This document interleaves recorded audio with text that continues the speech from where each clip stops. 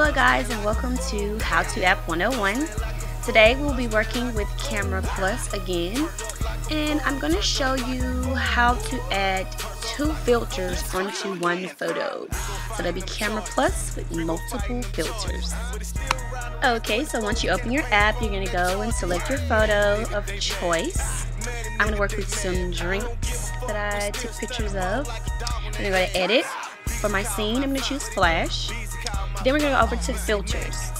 For filters, I'm going to go to Special and select HDR. As you can see, you can add or reduce intensity on how saturated the color you want on your picture.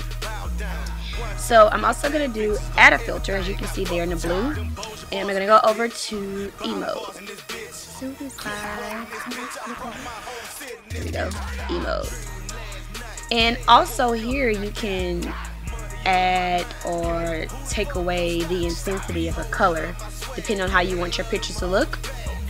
And I've selected mine, saving it to the camera roll, and there you have it. There's my pic. Hope you guys enjoyed the video. Thank you for watching. And if you have not yet subscribed, please do so. Like the video, leave a comment, ask any questions. Thank you.